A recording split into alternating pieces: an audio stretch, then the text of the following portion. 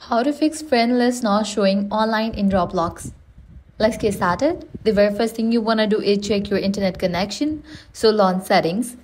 Click on the option Wi-Fi, disconnect to it, wait for a few minutes and then again reconnect to it. Next, log out and log in back to your Roblox account. For that, launch your Roblox app. Navigate to the More page, scroll down, hit towards the option Logout. Click on the option Logout again. Now wait for a few minutes and again log in back. Likewise, check the server status of Roblox. For that, launch your preferred browser. Then navigate to this one website, Down Detector, search for Roblox, and check the server status of Roblox. If you found out any outages, you'll need to wait until the problem will be resolved. Next up, check privacy settings in Roblox. For that, close this, launch your Roblox, navigate to the settings page, head over to the option Privacy.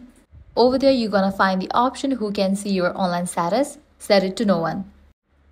Lastly, what you want to do is update your Roblox app. For that, launch your Play Store or App Store, then search for the app Roblox. After app appears, if you find the option of update, just click on it and update the app to its latest version. With these solutions, your problem might be fixed. If none of these solutions work, contact Roblox support team. Likewise, give a fresh restart to your device. So this is how you can easily fix friend list not showing online in Roblox.